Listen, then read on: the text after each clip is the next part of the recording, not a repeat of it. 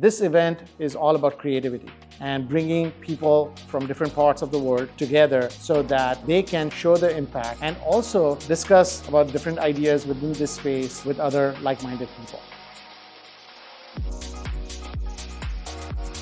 The whole purpose of building Llama is to get builders to build really cool, interesting, new things with artificial intelligence. Having a hackathon is at the core of this. You get people coming in with great ideas, trying to experiment with them, and the fact that it's time-boxed means that people get to a prototype, and just seeing that in action is always super fun.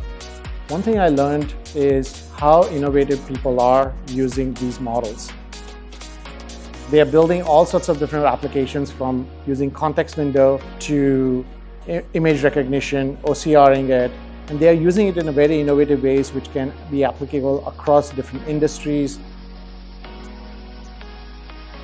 When we saw that there's a hackathon, we had to attend because Llama is awesome. It's one of my favorite models, and the chance to play around with it at an event like this and being able to talk to the people that built it was just too cool to let go.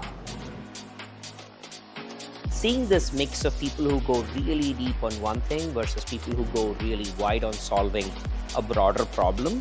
And they're solving it within 48 hours, which is unimaginable. It's just super interesting to see how Llama is being used. Oh, absolutely. I can't wait to go to the next one.